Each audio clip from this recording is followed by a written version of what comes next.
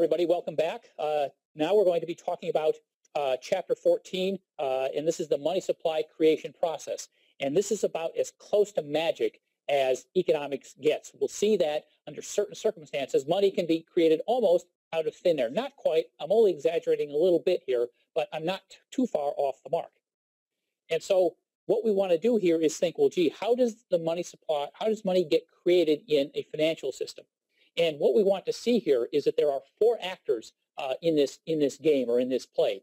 We have the central bank. So for the United States, of course, that's the Fed. We have banks, depositors, and we have borrowers. And we want to see how all these four actors work together.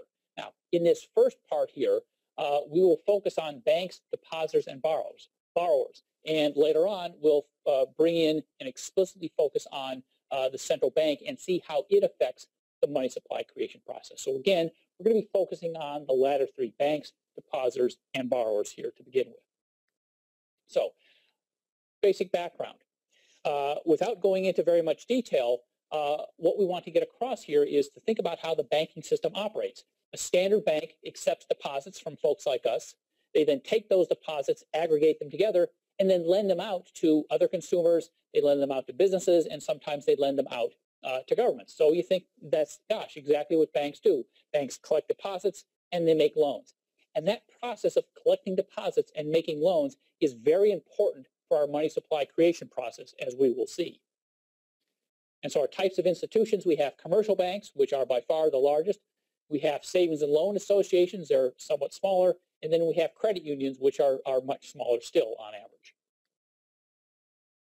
If you look at a depository institution and what their balance sheet looks like, and again, this will be important to us, the loan component is by far the largest, and again, that's not surprising. That's why we invented banks and other similar institutions, is to, among other things, make loans. They also hold U.S. government securities, so they lend money to the government. They hold other securities. They hold corporate bonds, for example. They also hold vault cash, so this is when you and I go to the bank and we want to make a withdrawal. The bank can actually come up with the cash to do that. And they also hold what are called reserves with the central bank. In this case, of course, this is the Fed. And these reserves are on deposit with the Fed. And the crucial thing to keep in mind here, and this is going to be important for us, not in this video, but later on, that the Fed acts as a bank for banks. So whatever relationship you have with a standard bank, a bank has that relationship with the Fed. And again, that will be important later on. On the liability side, banks have savings and time deposits. Time deposits, of course, for example, would be something like certificates of deposits. To you and I, who own a savings account or a CD, they're assets, but to a bank, they become, of course, liabilities. Banks borrow money, so they issue their bonds. And this is going to be very important for us. Checking accounts. To you and I, your checking account balance represents an asset. To banks, that represents a liability. And banks, of course, have to be owned by somebody somewhere, so they have owner's equity. We also have to look here just briefly at the balance sheet of the Fed. Their assets, their major assets right now are government securities and mortgage-backed securities. They also make loans to banks and other institutions. Their liabilities, they hold reserve deposit from banks. And to them, the money you have in your pocket or the coin you have in your wallet or your purse, that represents to the Fed a liability. Now, on to money creation here. So, in terms of how money gets created, it gets done very simply by how banks do what they do every day, by making loans. And we have, and most countries have this too, is what's called a fractional reserve system. So when you make a deposit, what happens is this.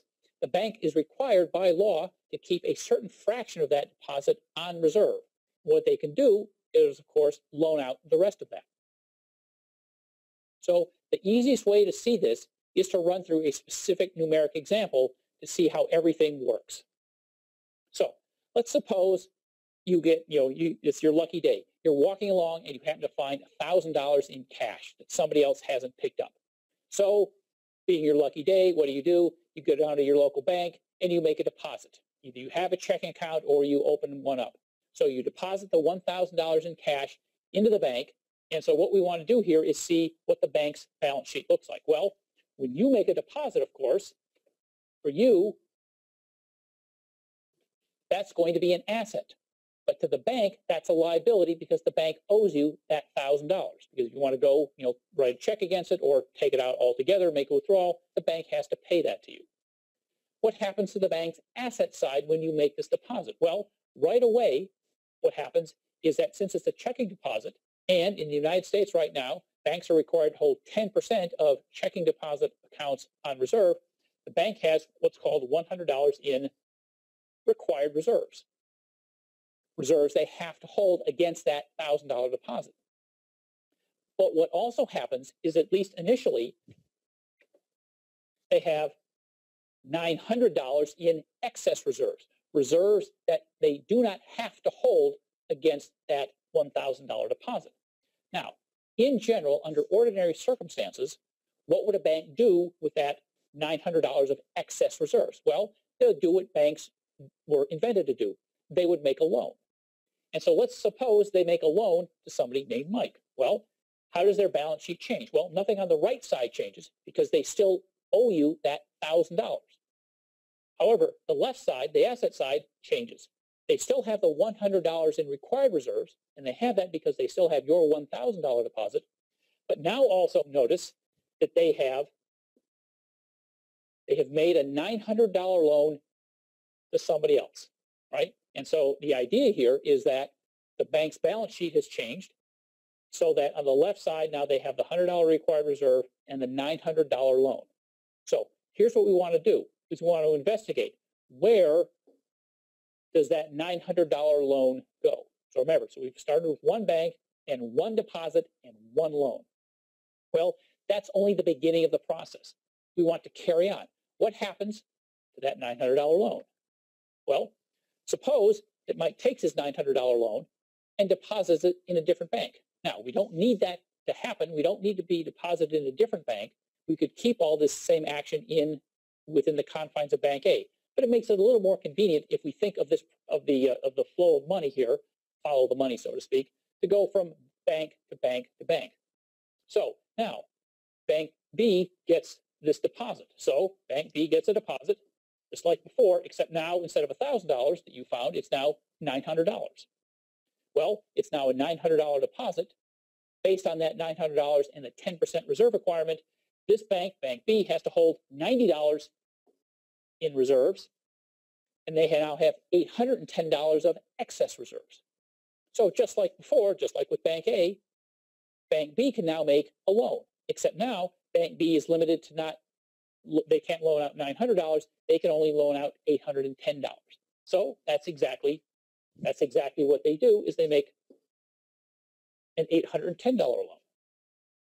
Again, the right side of the balance sheet, and this is important, does not change. And what we want to emphasize here is this. That $900 deposit for Mike and your initial $1,000 deposit, those simultaneously exist. And that's going to be important for us here in just a couple of minutes. So now we get to Bank C. Bank C gets the $810 deposit. They now have $81 in required reserves, $729 in excess reserves. They can then turn around, of course, and then make a $729 loan.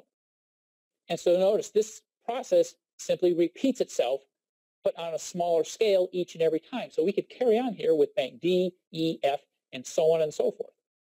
But it's all the same process from bank to bank to bank. And that's the crucial thing to understand here. Well, the pattern is this. Every deposit and loan, for that matter, is 10% less than the preceding one. And so the question is, well, what happens when this process reduces itself finally to zero? By how much have total deposits and total loans in the banking system changed? And the crucial thing to keep in mind is this, is all of those deposits, your first $1,000 deposit, the $900 subsequent deposit, the next $810 deposit, and so on and so forth, all of those exist at the same time. So what we could do is we could do the infinite sum, of course, 1,000, 900, 810, and so on. But that takes a really long time. And so what happens here is because there's a pattern, this pattern reduces to a very convenient, very simple formula. And so all you need to do to calculate total deposits in the banking system is to take your initial change in the deposits, right here, that's going to be $1,000, and then multiply it by 1 over whatever the required reserve ratio is. In our case, that's the 10% figure we've been using all along. So now we go down to the actual numbers, is you take your $1,000 initial deposit and multiply it by what turns out to be 10, and that's how we get the $10,000.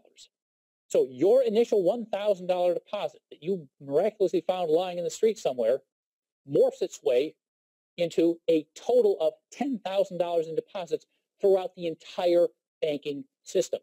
So that's based on your $1,000 deposit, and that's based on the 10% reserve requirement. And so what we can do here is set up a summary table. So with Bank A, we had your initial $1,000 deposit. We had the initial $900 loan, and that Bank A has to keep $100 in reserve. Bank B gets a $900 deposit. They can make $810 in loans, and they have to keep $90 in reserves. If we kept going through the entire financial system through banks D, E, F, and so forth, that process eventually reduces to and sums up to the total change in deposits of $10,000 that we just talked about. And that can be broken up in a little bit finer detail that the banking system ended up making in total $9,000 worth of loans, and in total reserves in the banking system, and this is important, required reserves in the banking system total $1,000. So this represents required reserves. So that $1,000 in deposits, $1,000 in reserves supports in total $10,000 in deposit. So it's not an accident that total reserves, $1,000, is 10% of the total volume of deposits. So in effect, what happens is this. Each $1 of your initial deposit supports a total of $10 in overall deposits. And what we saw is that the money supply rises by $9,000. The reason it rises by $9,000 is because your initial $1,000 deposit was already counted as part of the money supply. But once you put it in the banking system, and that process we just talked about begins to take place, total money in the economy, total money supply tends to rise. Now, what happened is this, is you deposited that $1,000 into the banking system. That $1,000 became, as we saw, reserves. Reserves, it turns out, are called, or part of high-powered money. And the reason they're called high-powered money is because they can do a lot of work. They can do a lot of work in this sense. Your $1, each $1 of your deposits supported a $10 change in the total money supply. So in terms of what we've done here, we've calculated what's called the simple deposit expansion multiplier, and that's 1 over the required reserve ratio. So in our simple example, that turned out to be simply 10. We found the total change in deposits is just our deposit expansion multiplier by the overall change in deposits. And here's what we're going to do in another video, is we'll want to see, well, the actual deposit multiplier isn't the same as that value of 10 that we just came up with. And there's several good reasons for that. First, some people hold currency, because our example that we did, I didn't mention it, but it turns out to be important, is that nobody held any currency. All deposits went into a bank, and then when loans were made, those became subsequent deposits. So nobody held any currency, and of course that's not realistic. People do that, so we need to account for that eventually. And in addition, banks also sometimes hold excess reserves, reserves above and beyond that which are required. Our example assumed that banks hold 0 excess reserves. And so what we'll do in a subsequent video is we'll get rid of or relax both of those assumptions to see, well, what happens in terms of if you deposit $1 in a bank, how much does the money supply actually change? And it changes by a much lesser amount than our simple example here. And then what we'll also see in subsequent videos is, well, how does the Fed or any central bank fit into this money supply creation process? And we'll see exactly how that works again in subsequent videos. And we're done.